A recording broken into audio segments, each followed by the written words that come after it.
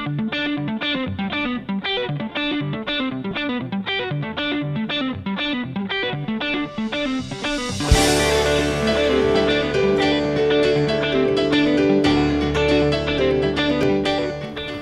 Engineers Inspector Summary video. We're here in Springfield, Illinois, and this Farescape building's around 1925. This Farescape is 75 plus years old. All original hardware. What we're finding here is all these bolts are original square heads. A lot of rust build up on this Farescape. As you can see, all this needs to be cleaned out. And 100% of all the treads and some of the rails have all been cleaned, rebolted, but none of the treads were cleaned of rust. So every one of these treads needs to be rebolted again.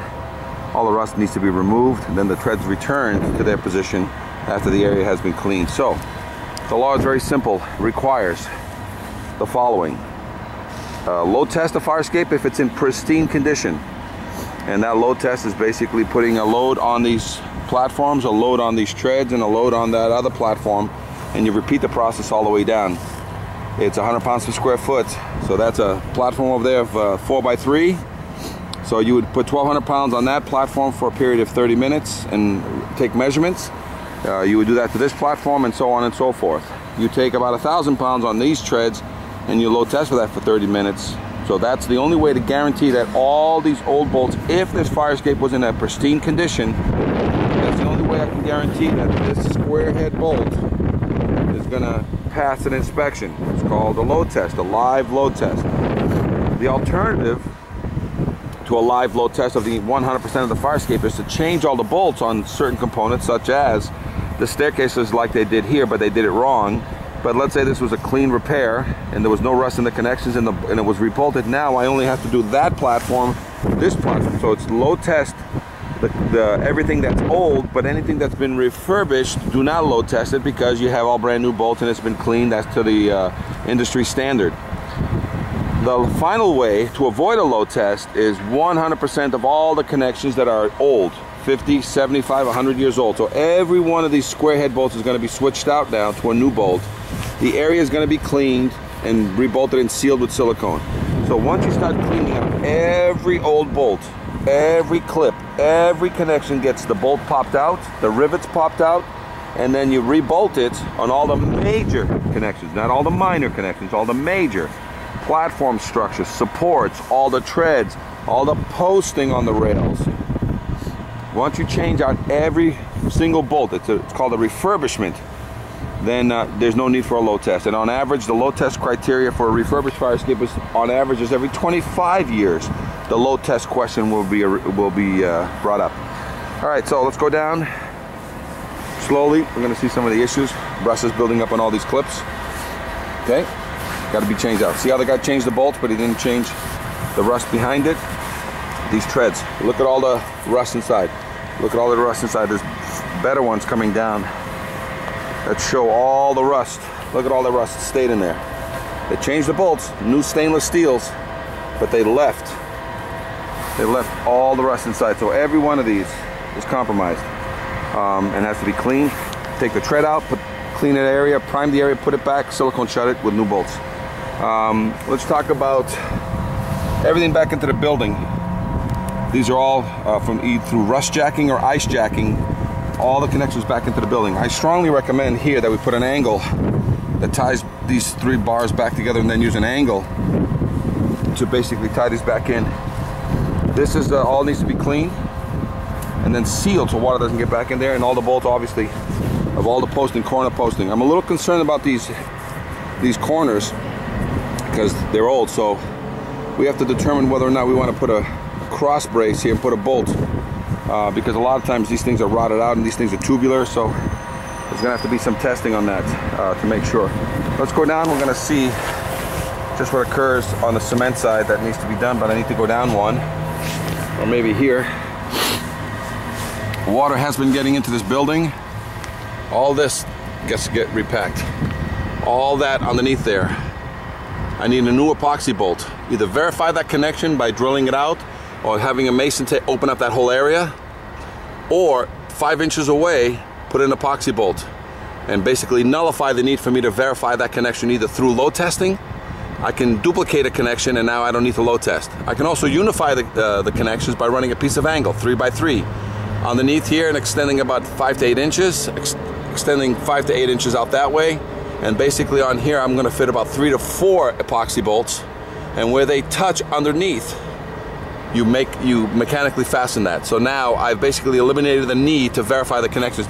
You still have to repack 100% of all the cement, but now that you've nullified the need for a load test through what's called duplication. Again, re-cementing. Again, this is great. Look, the bolt is still, the head is there, but there's no shaft. This is typical. Here's a typical, there's the nut and the bolt, there's the head, right there, nothing in between. So just standard, she is old, she's 75 plus years old.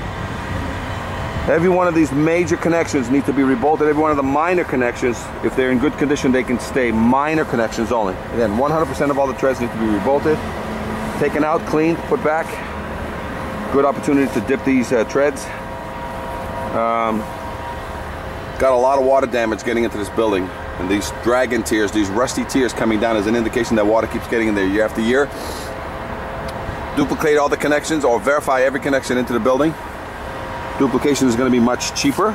Epoxy bolts, by the way, the epoxy bolts that are going to be up there can only happen in the spring, probably April, May, June. They need a good weather, night and day, 60 to 80 degrees, consistent. Here's one of the staircases that's, and they reinforced it here. Instead of changing out this clip, this is what's happening with the clip. This clip is gone now, and it ate already my angle up here. My clip got eaten. And that's what the clip looks like. It's a wraparound. It's a piece of angle, and then they heat it and wrapped. It's called a shoe. This is what happens when you let the shoe rot. It just eats both sides, and then it finally falls away. They have a temporary band-aid here for it. All right, let's go down. A little bulge, a bulge in the gratings. Now it just starts repeating itself all the way down. Cement situations. Cement. High backs, gratings, just all original hardware on this Farscape. 100% refurbishment of every connection. That's a major connection. All minor connections, there's only going to be a few on this, but most likely it's going to be a 100% refurbishment of all connections. And I'll talk to you about what that means in a second. As far as on the support, a lot of these were wedged with wood, and it was that wood that started doing a lot of the spalling that basically pushed everything out. After a while, that wood, when you pack it with cement on the outside, it looks great for a few years, and then it just pops, and that wood stays wet year after year. This Farscape is presumed to have lead. It's older than 1978, so EPA rules apply. He must be a licensed renovator. Look at this. Look how much rust is eating this, eating the shoe, eating the clip, and it's going to do what the one up there. This is eventually going to eat through here and pop. Look how much rust is there. So every one of these shoes need to be, you got to come in here and cut all these rivets out, and then either make a new shoe or use the existing shoe if it still has enough material left on it. Got a silicone shut after you clean 100% of the treads. Let me show you a couple things here. And again, everybody's going to come out on these. So these gratings are all 1/2-inch bar, standard, but on these supports, the next thing that's needed on here is this connection right here. See this connection right here? That's a single bolt. This support is basically part of the triangle arm, and that bolt is 75 years old. We're either going to change these all out, or if they're in good excellent condition, which this one seems, I need a gusset plate put in here. And that gusset plate is going to pick up 2 bolts here and going to pick up 2 bolts here. And basically we've reinforced that connection. As soon as we do that, plus the tie backs into the building with the epoxy bolts, the Hilti epoxy bolts back into the building, we basically nullify the need for this connection to be load tested, because we refurbished the entire structure, and the tie back in, which is an unknown, gets nullified by us doing an epoxy connection back into the building. All right, let's continue going down.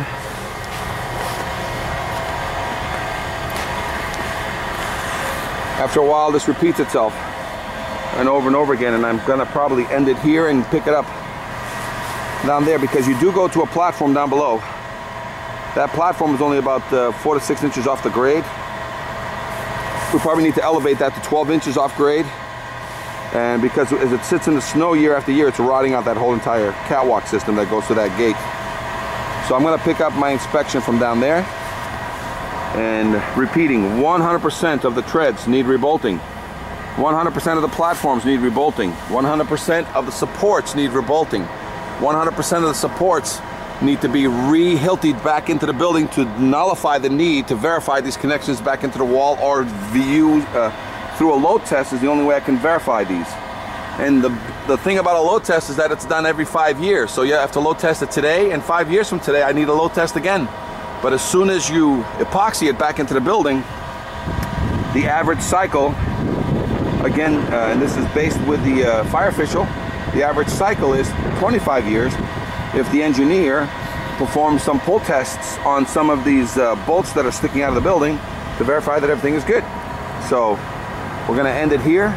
It just repeats itself over and over and over again, and I'll pick it up from that part that goes into the parking lot. Fire escape engineers inspector summary video. Here we are now on part 2 of this fire escape in Springfield, Illinois. And what we have is a fire escape that goes down. Very unique situation here, and that is that there's a cantilever halfway through this fire escape. We're about 4 floors up, and this cantilever, which is now in a down position, it's frozen in a down position, was actually one of the ways that you keep from breaking into the building. So we probably are going to get this cantilever back into action, put a release arm on it so that it only opens up from above, and that way it will stop any building break-ins from happening into this part of the building here. Okay, so this is the structure that we have, probably about 12 stories. And now let's take a look. Same situation that happened on that fire escape. Up above is happening here. All the bolts on the fire escape have been rebolted, but again, they never removed any of the rust. So every single one of these has to come out. We have the cantilever here. The cantilever needs to be reassessed. You got to rebalance. You got rust growing in the connection, so we got to be careful, because see the bolts that are holding this weight, and this weight is going to fall down. So this area, this does need to be dealt with and secure so that it doesn't pop and hit the ground. See all the rust? So all this is going to be done. You got cement situation. Every single one of these needs to be re-cemented. Anything beyond 4 inches square, 6 inches square of my connection is a mason's situation. It's a mason repair. As you can see, some splitting of the platforms, cement issues again. This used to go up, so this is the pivot. So as you can see, there's the pivot, it needs to be repacked. So if we want to, we can make this thing so that nobody breaks into the building. There is a parking lot down here that they've been using. It belongs to the bank, and this parking lot has been a source of people breaking into the building. So again, all the rebolting, 100% of the treads, 100% of the connections have to be rebolted. Okay, changed. See all the connections back into the building. Just packet it, and then we're going to put new epoxy bolts. As you can see, we're going to go down to the cantilever. There's a lost cantilever to the ground. These pulleys and the cable is original, so we need to get those all swapped out and put a release arm up here so that nobody can break in and pull this thing down. So, but we do have a lot of rust on the pivots. So, but this thing, if you were to step out and step it down, it's rubbing up against the wall right there. And that cable needs to be swapped out. New pulley systems, those are no good. Those are all 75 plus years old. There's a weight inside that box. So there's probably going to be a release arm somewhere here. And when you do the release arm this way or this way, that release arm will let this drop 2 to 3 feet per second, hit the ground, but right now it's currently scraping against the wall over there. I walked all the way out on it and it didn't go down. So we have somebody that said they walked all the way out on it, it didn't go down, so it's currently frozen. And if that's the case, as I go out now and test it, this is going to be one of the issues. So I'm...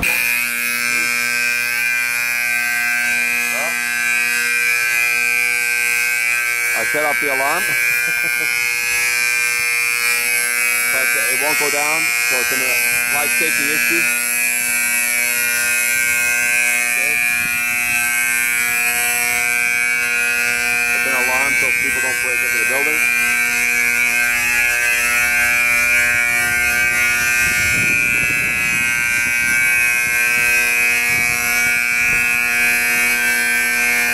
Alright, so we got away from the alarm.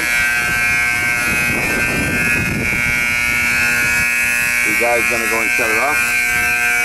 Again, all original hardware must be load tested or must be refurbished to avoid the load test. One or the other.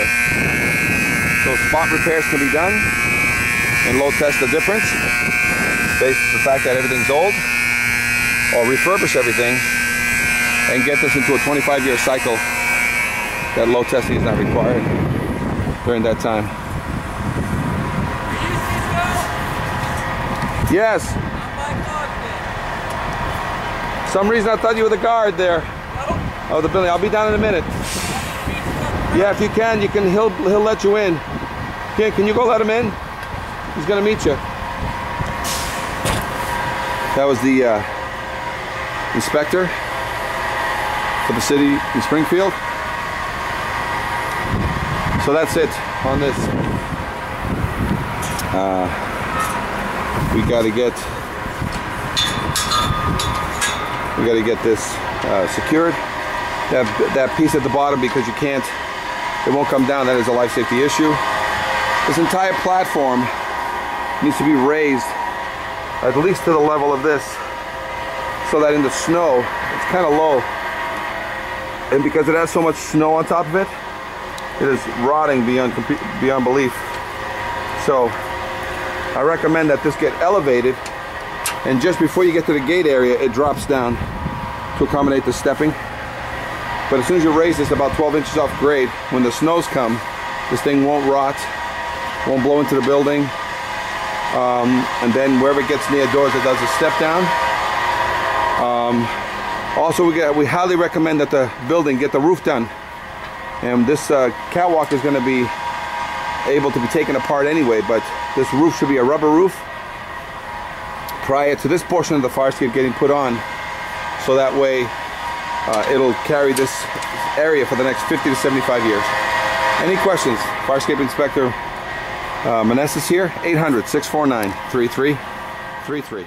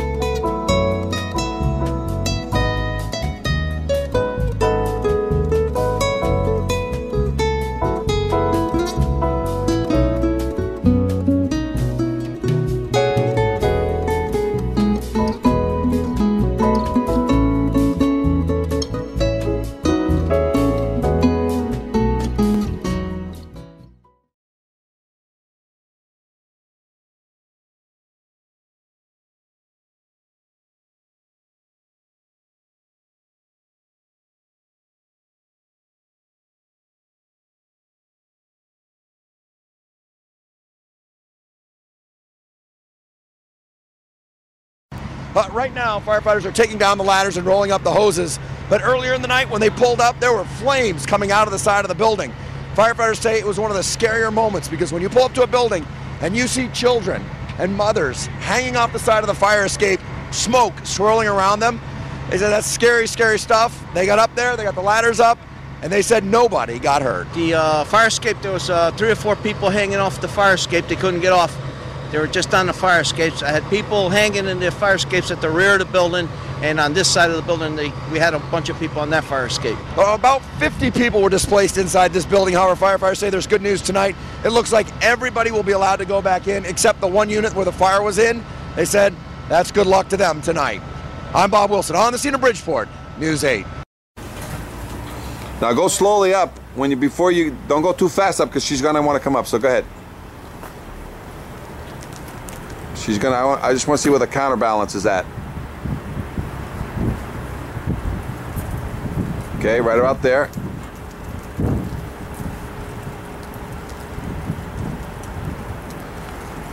Very good. As you can see, it's kind of violent. Don't be scared. You're not going to pass the ground in case you fall. All right, let's start the process all over again. So if this was an evacuation,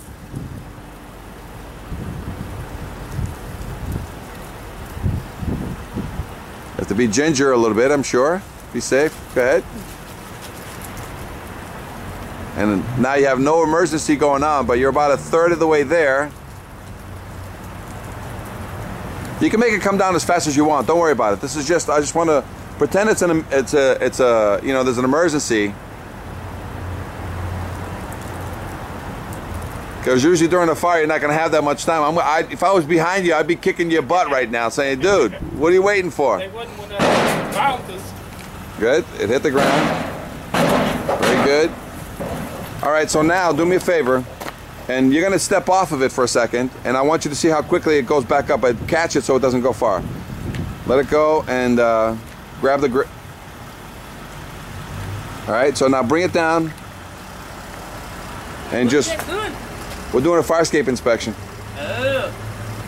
All right, so now you're gonna just hold it in position, put your foot on it. This is just to indicate what a fireman would have to do in case there's a fire. Somebody would have to sit here and physically hold the thing. So if you can hold it down here for a second, I'm just gonna do a quick run up. The smoke, the flames, and the frightened faces. All in a firefighter's line of duty. But Chief William Hitchcock remembers the night it wasn't the fire that almost stopped him. Oh, I was scared to death. But the fire escape that broke underneath him. Where the railing just came away from the building. And our investigation found across Massachusetts more unsafe fire escapes. Rusty, deteriorating, crumbling, broken. And what state officials didn't know, the system they set up to keep fire escapes safe is also falling apart. The potential ramifications are disastrous. So let's look at this one. This expert ironworker is licensed to build, maintain, and inspect fire escapes. So then over here? For months, we examined dozens of them with alarming results. Looking at this today, would this pass inspection? No. In dormitories, at theaters, at homes, and apartment buildings. Rust is actually eating away the metal of the fire escape. Correct. And the bottom line?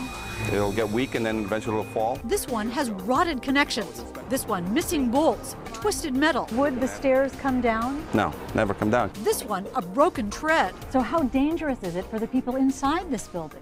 This fire escape is definitely going to put somebody either in the hospital or it's going to put somebody in a cemetery. Fire escapes are so critical. The state building code requires they be certified for structural adequacy and safety every 5 years. But our investigation found that safeguard is simply being ignored. Here's proof. We chose fire escapes at random in Boston, Somerville, Cambridge, Worcester, and here in Quincy. We checked building department files. But there's no fire escape certification. Not in this file. To see if building owners had submitted their mandatory inspection reports. There's no certification in this one either. Right. Bottom line, not one we checked in Quincy had been certified as safe. And the Director of Inspectional Services admitted because of staffing shortages, the city has no idea how many other fire escape owners are breaking the rules. And as a result, do you know how many fire escapes in your city are safe or not? Well, I don't know. In Worcester, not one we checked was certified. In Somerville, No. 4 more fire escapes. Did it fall through the cracks?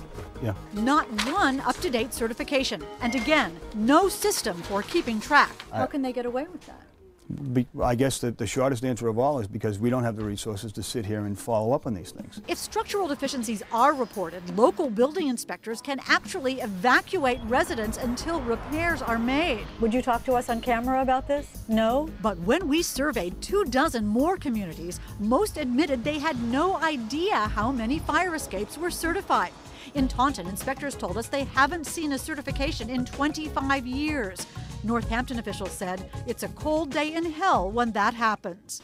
In Cambridge, too, not one of our test buildings was certified, and the official in charge would not come out to discuss it. In Boston, where there are more than 8,000 fire escapes, again, according to inspectional services, not one we checked was certified.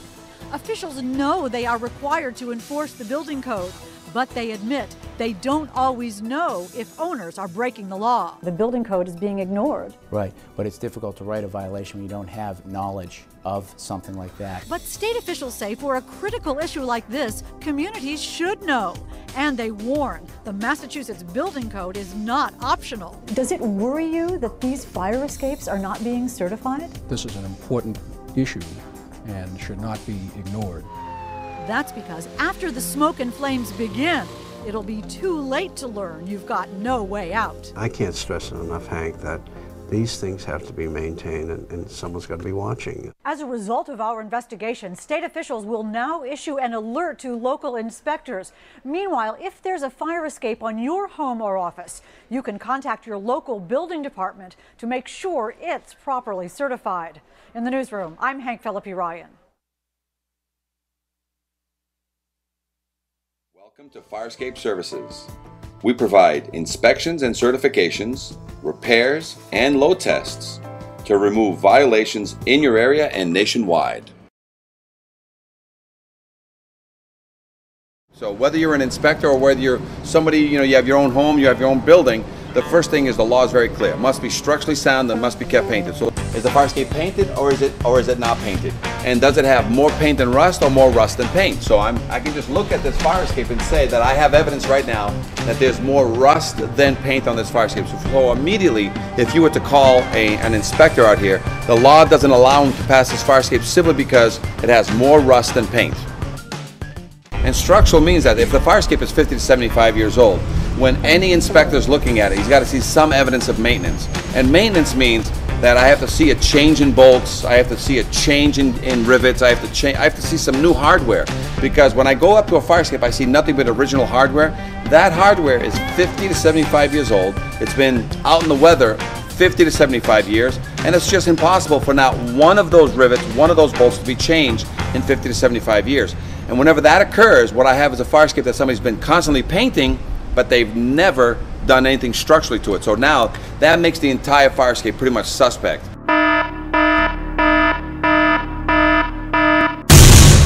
So now I have to be careful as to what I'm looking at to make sure that the structural now, on especially the major structural connections, are in good order. Thank you for watching our video. Please call us today at 800-649-3333 to discuss your fire escape issue with a live inspector or schedule an inspection in your area today.